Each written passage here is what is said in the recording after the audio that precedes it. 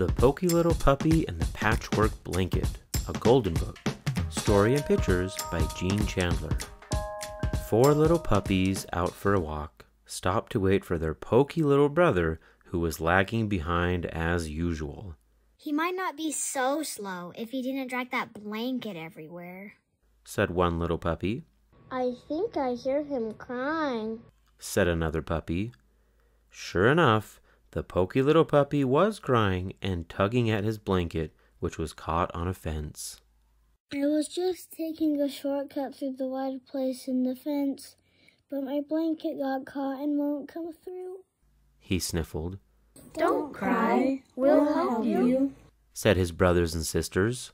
All together now. 5 little puppies pulled and pulled and pulled the blanket. Suddenly it tore loose, and they all tumbled down in a heap. The poky little puppy was so happy to have his blanket that he didn't even notice the hole in one corner. That night, the poky little puppy came home long after his brothers and sisters. When his mother saw the big hole in his blanket, she was very displeased. While the poky little puppy ate his dinner, Mother mended the blanket. Don't ever take this blanket outdoors again, she scolded. But the very next day, that naughty puppy ran out dragging his blanket behind him. 5 little puppies went happily on their way, sniffing at this and looking at that. They sniffed at the raccoon footprints in the mud near the goldfish pool. They looked at the goldfish swimming in the clear water. Then they ran up a little hill and down the other side to the duck pond. 1, 2, 3, 4 little puppies. Where is that poky little puppy now? They wondered.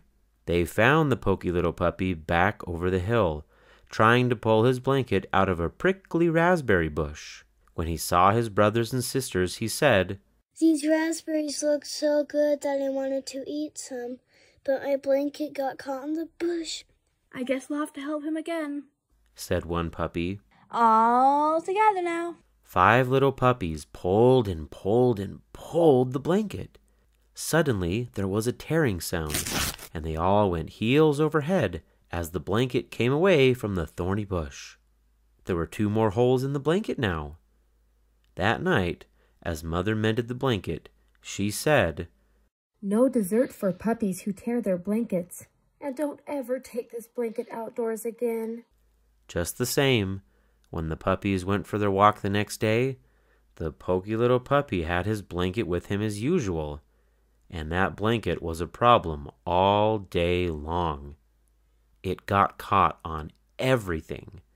It got caught on rocks and stumps and mailboxes.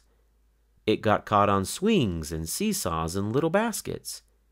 Each time the puppies pulled and pulled to get it loose, and each time another little bit was torn out of it. The poky little puppy's blanket grew smaller and smaller. That night, Mother frowned and said, It's too bad that you were so naughty.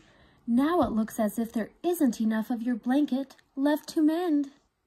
The poky little puppy tried every way he could think of to get under his blanket, but no matter what he did, that blanket was just too small to cover him. He went to bed feeling very sorry for himself. The next day, the poky little puppy sat looking sadly at the little scrap of cloth that had once been his blanket. Come with us, said his brothers and sisters. Maybe we can find the missing pieces of your blanket, and then Mother can put them back together. As the puppies brought in the scraps of orange cloth, they laid them out carefully, side by side, to see how they would fit together. There aren't enough pieces yet, said Mother. You must find some more. The puppies went out again and brought back as many bits and pieces as they could find. You are good little puppies, said Mother. You have worked hard to find the pieces of Poky's blanket, but I'm afraid there still aren't enough pieces to make a whole blanket. The poky little puppy looked very unhappy. The little puppies thought hard about what to do next. They thought and thought, and then they thought some more. Then one puppy had an idea. My blanket is really much too big, he said. You may have part of my yellow blanket, Poky. Poky may have some of my blue blanket too, said another puppy. Oh, please take some of my red blanket, said the third little puppy. And some of my green one, said the fourth little puppy. That night, while the puppies were asleep, Mother stitched all the pieces together. She even added some scraps she had been saving to make a rug. When the Poky little puppy woke up the next morning, he found a wonderful, warm patchwork blanket covering him. Oh, he said. This is the most beautiful blanket in the whole wide world. Thank you, everybody. I will take very good care of this blanket always. And after that, the Poky little puppy never, ever took his blanket outdoors again.